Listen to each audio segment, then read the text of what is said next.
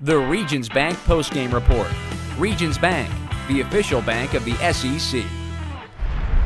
With Gary Pinkel after the comeback over South Carolina, that was a heck of a thing, wasn't it?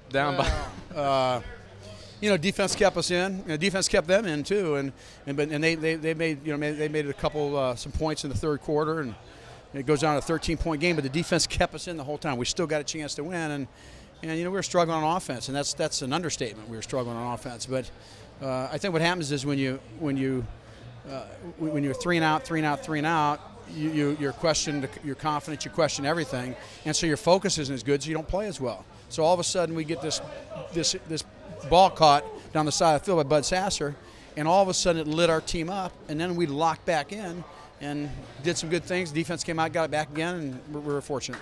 Let's talk a little bit about Andrew Baggett. I mean, if that young man doesn't handle things the way he did a year ago in the wake of the South Carolina game in Columbia, Missouri, is he in a position mentally to handle business tonight, or is it kind of all go back to that and the way he handled things last year? Well, I just think he did a great job, and people asked me on TV after that are you thinking about that? I really didn't. I just trusted he would make it.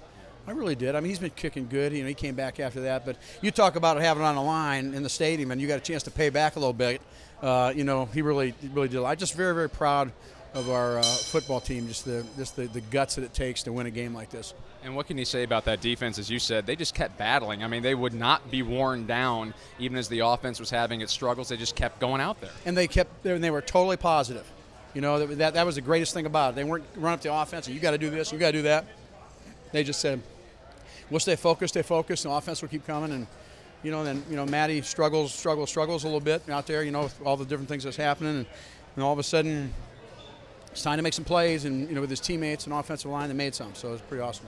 All the stuff you talk about with a win like this, battling back in the face of adversity and all that, what kind of a springboard can this be, and what can a win like this mean for this team moving forward? Well, I think these are huge. I mean, these kind of wins are wins that that kind of define a program, and against a really good football team and a great SEC environment. So, ultimately, it's good we have a bye because we got to let this go. And just for them, a year ago, this was just as emotional for them a year ago as it is for us right now. We got our bye. The order that we have to do and the things that we have to do, the call that we have right now is to just get focused and become a better football team. Coach, thanks. Congratulations. Okay, thanks. Gary Pinkel after that huge comeback win over the South Carolina Gamecocks.